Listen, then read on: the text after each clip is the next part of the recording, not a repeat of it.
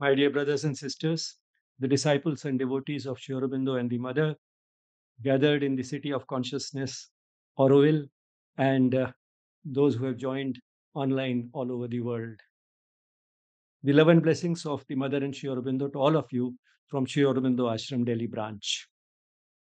It is with a great deal of hesitation that I am speaking on the subject of today's conclave, that is the supramental. And to explain why I have that hesitation, I would first say what the supramental is not.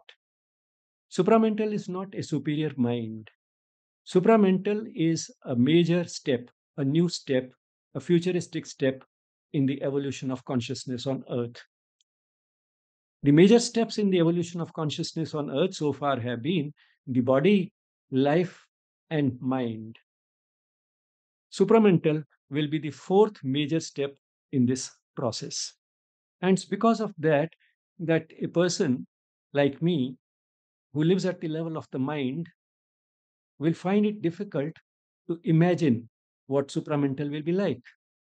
And that is also what explains why the gap between animals and man is much less than the gap that would be between the mental human being and the supramental creature or the supramental man.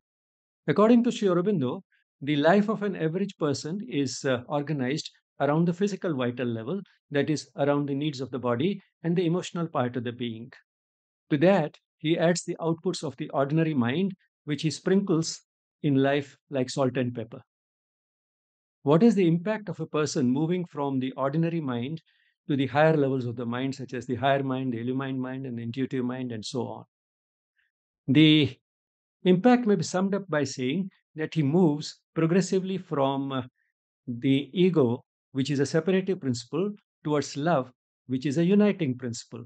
So he develops a greater sense of love, which is inspired by a greater sense of oneness. A certain degree of separative consciousness persists even till the level of the overmind, and it is only in this new principle of the supermind in which that separation, that sense of separation, will be completely dissolved. But even a few small steps from the separative consciousness towards the consciousness of oneness makes the person far more loving, and that is what sweetens the life of this person and the lives of those around him. So one can imagine that when the supramental consciousness becomes a relatively common phenomenon, how much change there would be in the world. And in fact, that would be the ultimate solution to all the problems of human existence. Will the supramental creature lose some of the abilities which human beings today have? I'm raising this point because the mother has made an interesting observation. And in fact, she has said that human beings might lose some of the mental abilities as a result of the advent of the supramental principle. And this one can easily understand because in the process of evolving a mind which is as complex as that of man, man has in fact lost some of the abilities which animals have. A man can't smell like a dog, he can't run as fast as a horse, he can't live on grass and paper the way a cow can, and so on.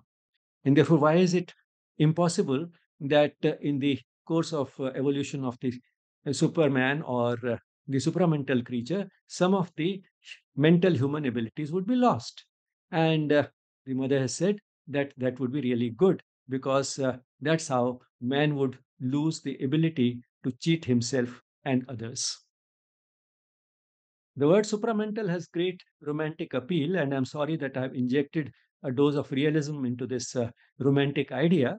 All the same, it is the direction which is important, and any steps that we take towards the supramental consciousness, which will involve a, many steps at the level of the mind itself, will be worthwhile. And each step taken in that direction will improve the world.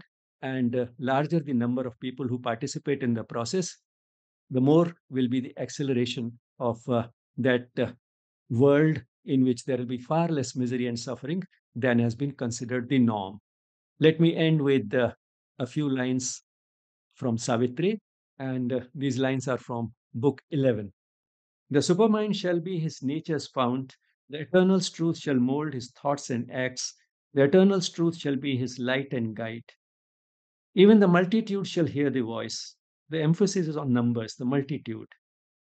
This earthly life become the life divine. Thank you.